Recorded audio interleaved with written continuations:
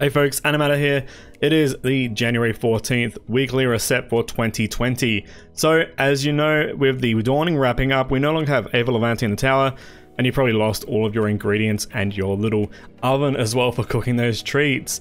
But, as with every week, we have the Vanguard, we have the Crucible, the Gunsmith, and we also have the Gambit weekly rewards, or the challenges in the tower, for a powerful tier 1 gear reward for handing in 8 bounties for each of those. We also have the clan rewards, which is doing or gaining 5,000 experience for your clan, and you've got a powerful tier 2 gear reward across 3 characters. All of these are across all 3 characters if you have them, so you can maximize your chances if you want to.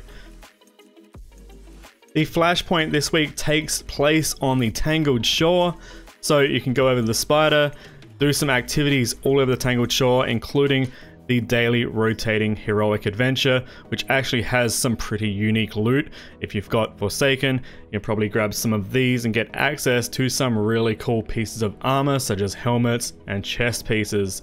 But anyway, once you've handed all these in, you can get a powerful tier 1 gear reward.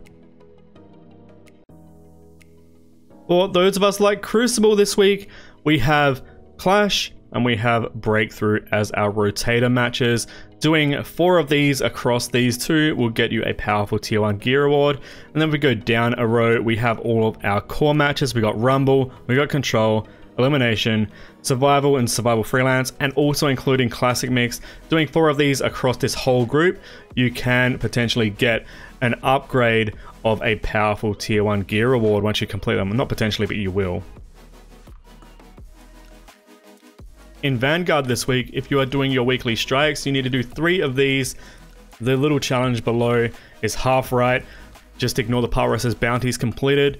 So just read the top part where it says complete strikes using the same subclass element as currently active Elemental Burn, which this week is going to be Solar. You need to run 3 of these with a Solar subclass, such as a Solar Titan or a Solar Warlock. Run 3 of them with that Solar subclass, and you will get a powerful tier 1 gear reward.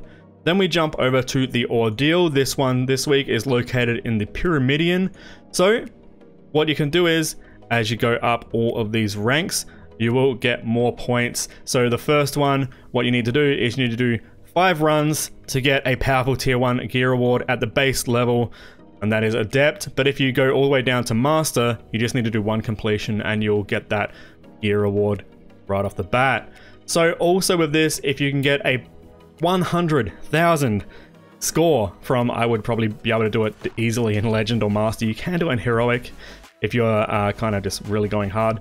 But if you're doing it in Legend and Master, it's easier. You will get a Pinnacle reward, which is a 2+ piece of armor or weapon upgrade. But anyway, as with always, all these modifiers will increase in amount based on the difficulty you choose. So if we go over Master this week, we have Shocker.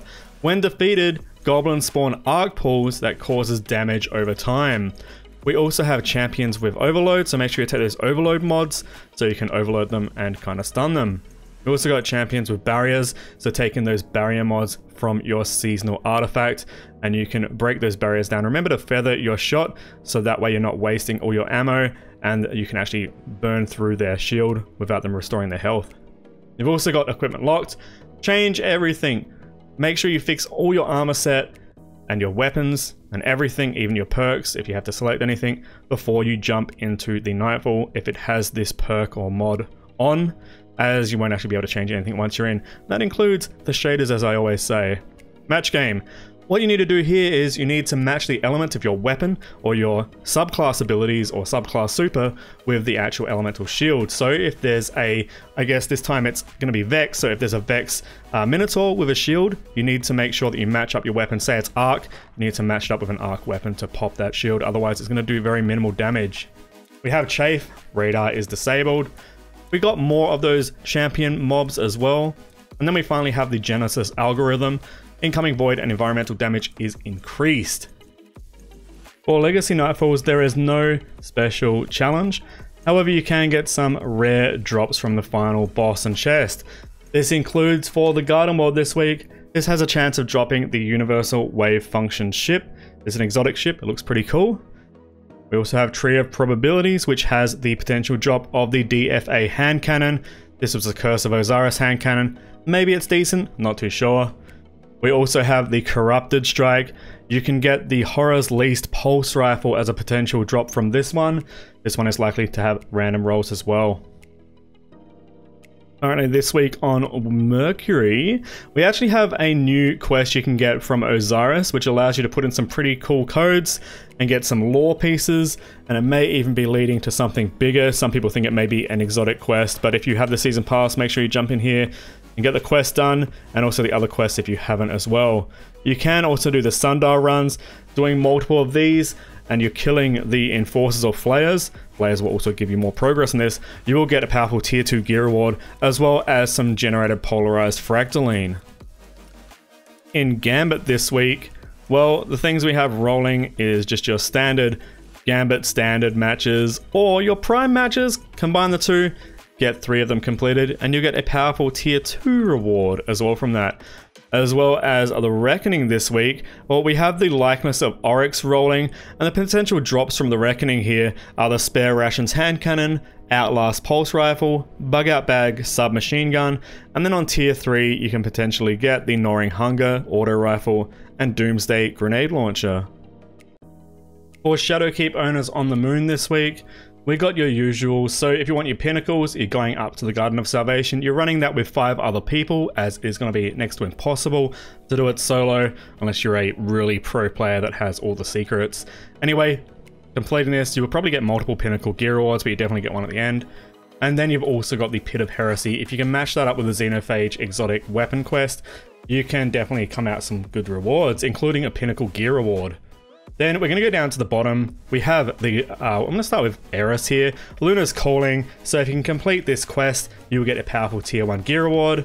And also with the Lectern, if you defeat 30 Nightmares in Soros Harbor, you'll also get a pinnacle tier 1 gear reward.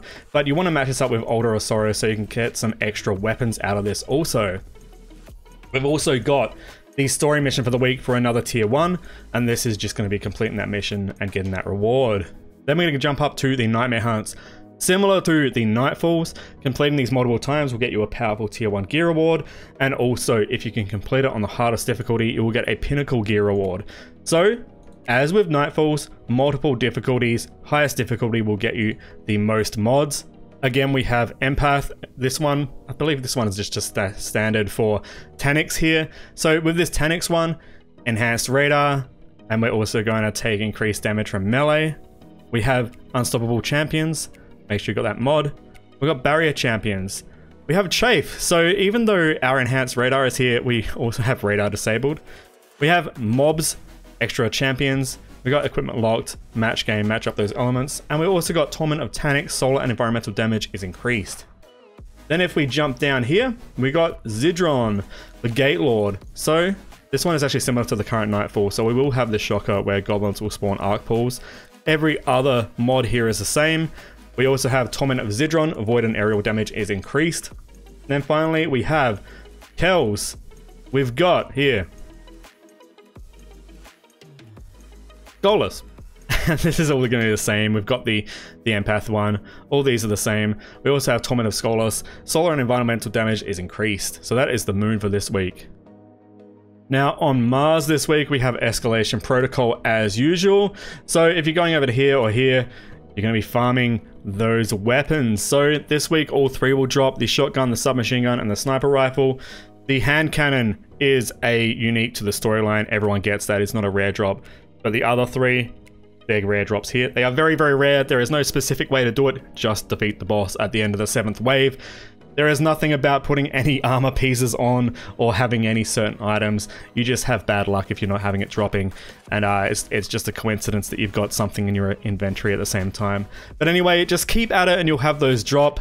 And you can also get some armor dropping from the chest. No longer needs a key for those. So this week on Nessus, well, we have the Menagerie. I have done a guide for that. You can catch it in the top right if you want to unlock this. But anyway, you have your standard match-made Menagerie, and you can also jump into Heroic, and this is going to have Extinguish. So if everyone dies, everyone is returned to orbit. No questions asked. Match game, match up those elements. Attrition, so your regeneration is pretty terrible, and if you defeat an enemy, they've got a chance of dropping a Well of Light. Stand in the Well of Light, and you will get your regeneration back. Arc Singe as well. Make sure you take in any arc weapons to take care of the enemies, and maybe some resistance. Also, the Hydra is the boss this week. And then, as a few people have asked in the past, we have the Eververse offerings. So we can get the Galloping Knight multiplayer remote for 1,200 silver.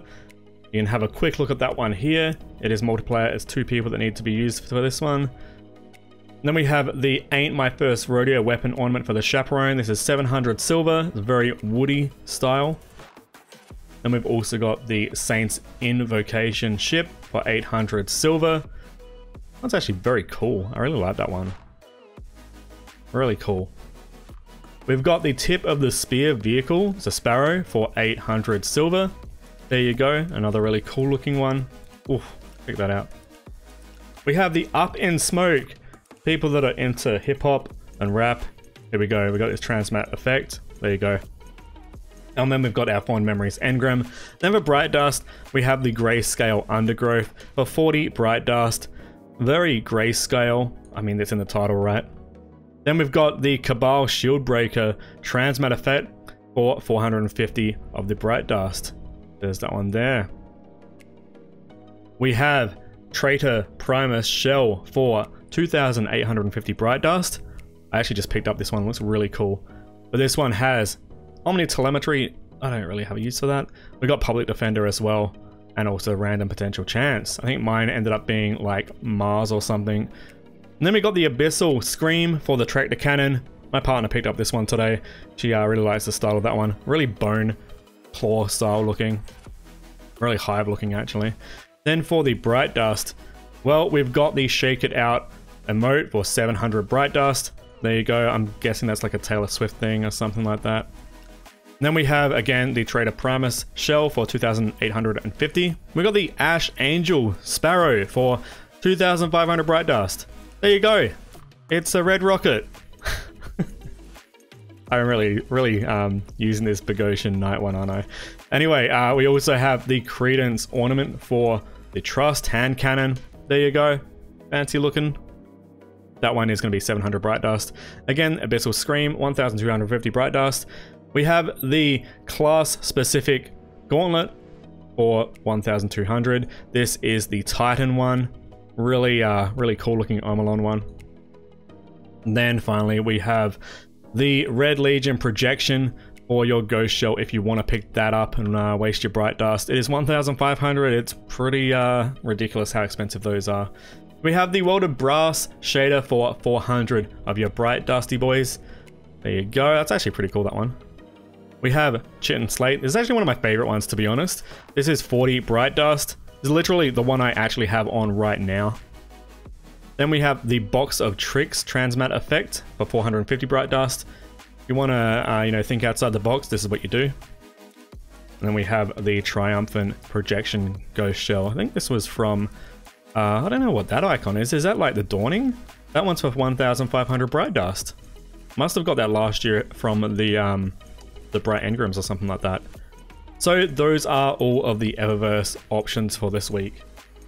Alright, there we go. That is the weekly update for this week. I apologize for it being late.